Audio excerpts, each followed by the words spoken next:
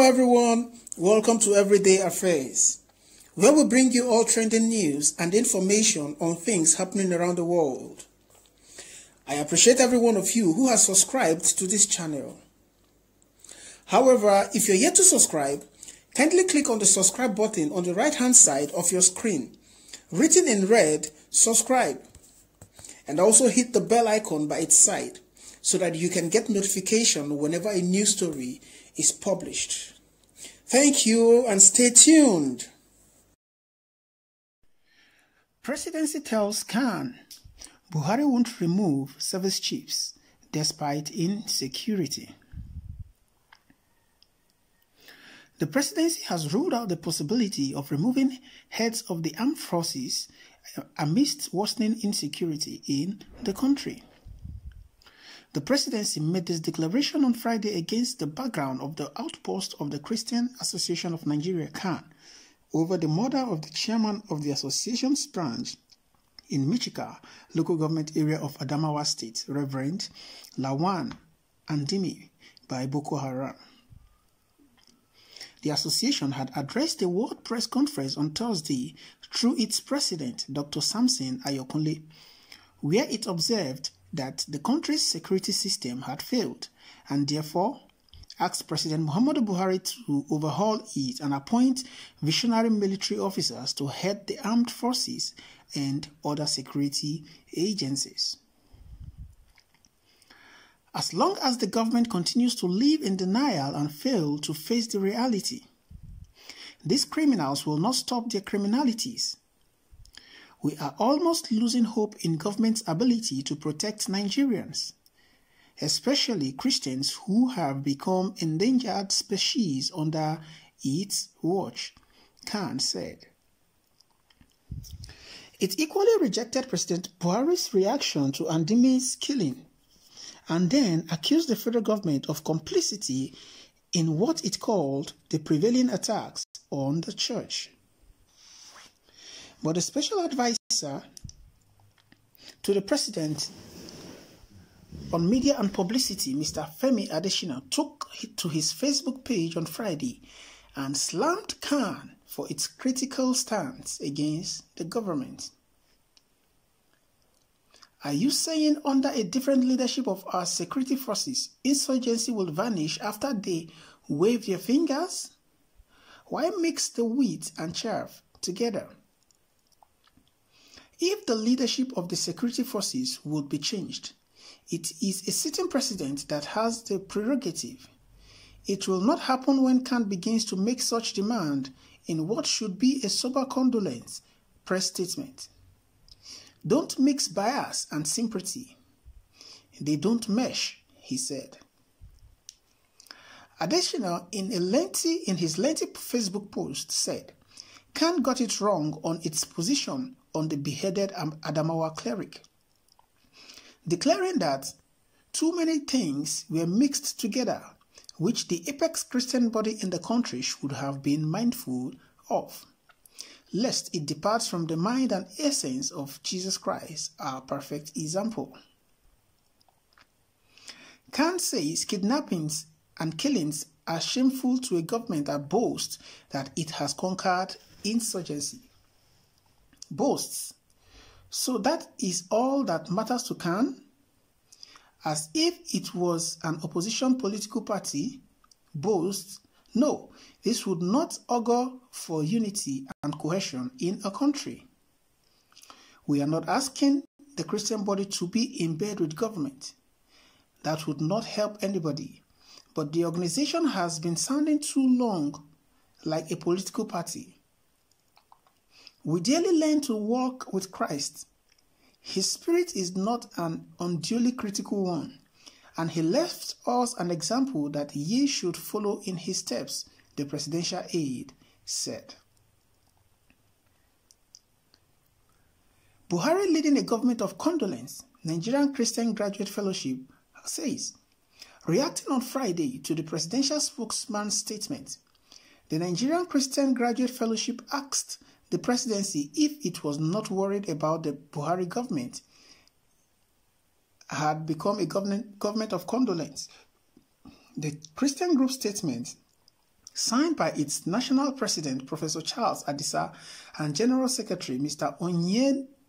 Onyenachi Nweguru, reads in part, "We have just read the reaction of the federal government to the press statement by the Christian Association of Nigeria on the killing of CAN chairman, Michika Local Government, Adamawa State, Reverend Lawan Andime, through the Special Advisor to the President on Media and Publicity, Mr. Fani-kayode.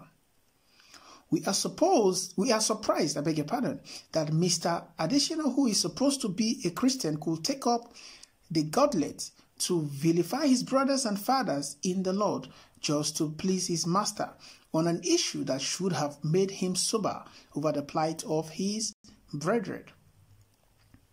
For Adesina, what matters is the happiness of his master, not the interest of his brethren.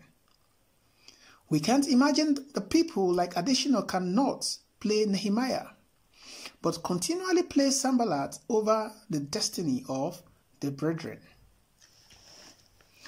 On the argument that President Buhari sympathized and sympathizes with bereaved families, should it not be a worry to the president's image maker that theirs have become a government of condolence? Can he count how many of such condolence messages he has released in the last 4 years over avoidable calamities if the government is serious? Khan said that Reverend Andime stayed 2 weeks with his captors and called on the government to come to his aid. Does it not worry Adesina that rather than take steps to rescue the preacher, the government was quick to send a condolence message to the family, which is more important, to rescue the victim or to sympathize with the family? We are sure that the president is waiting to see the video of the beheading of another Christian so that Adesina would be instructed to issue a condolence. Of course, that is cheaper than paying ransom. Come to think of it, why can't the image makers advise Mr. President to look into the national complaints on the need to review his security management policy with a view to changing his team in order to rejig the system? Why is Mr. President giving himself out as one who does not listen to public opinion? What is special about the service chiefs that he cannot disengage them, if not that they are serving his selfish interests? It is unfortunate that the president's spokesmen do not understand the power of public opinion, but are well schooled in the opposite, which is propaganda. Mr. Adesina should know that propaganda does not sustain any system for too long. Finally, on the general security situation in the country, does it not occur to Adesina that he is deluded to believe that the government is winning the war against insurgency? He is not saying that whatever seemed to be the magic and gains of 2015 has been reversed in 2019. Yes, there are no incessant bomb explosions, but the number of Nigerians killed by Boko Haram and Fulani herdsmen between 2018 and 2019 is far higher than the numbers of 2009 to 2014. Can Adesina check available records both within and outside the country? Also, on Friday, 2 flagship Fulani groups descended heavily on Khan for asking for the labeling of the Miyetti Allah Cattle Breeders Association Magban as a terrorist organization and for calling the arrest of its leaders for alleged various killings around the country. Alright, viewers and listeners, that's the news story so far. You've heard what the CAN chairman has come out to say. Well, it is appalling to find out that the service chiefs who had been appointed when President Muhammadu Buhari came in are still the ones serving till date, despite the persistent killings of people and the persistent oppression of insurgents in the northern part of the country especially. It will only be expected that it will only be expected that the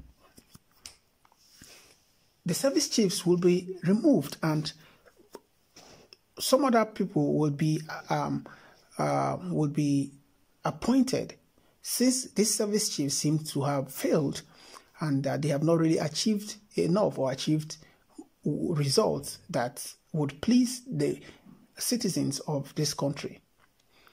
But despite all these issues, they are still there earning salaries, probably engaging in the same routine and achieving no good results.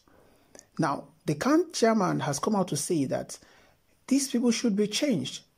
But in defense of the government, the special advisor to the president on media and publicity has come out to say that they will not be changed and that it is not in the place of the Christian Association of Nigeria, CAN, leadership to tell the president what to do about the service chiefs. Well, one can see that Mr. Adesina is just doing his job or just speaking, to defend the government that he is being paid to do. Because if he is actually patriotic, he would buy the idea of the CAN president that the service chiefs needs to be changed. So what can be done on this particular issue? What do you think should be done on this particular issue? The service chiefs, for me, I believe they also be changed and some others, recruited, appointed, and be given resources to actually perform. Because if we want insurgency to be a thing of the past in this country, then the president must act fast and do the needful, because lives and properties are being destroyed almost daily in the northern part of the country. It is only a government that is unserious, that will continue to send condolence messages or will not be tired of sending condolence messages to families of the bereaved. Let's not forget that this present administration, while they were yet to come on board, were accusing the former administration of not doing anything about the security situation of the country. Now they have been, they are in government. One would expect that they would do much more, like the statistics in the news says. The killings between 2018 and 2019, the numbers of killings by Boko Haram and herdsmen, it has been said to be far greater and much more than the killings that happened between 2009 and 2014. So it goes further to tell everyone that this present administration has not done enough to curtail the security challenges, to reduce the killings in the north.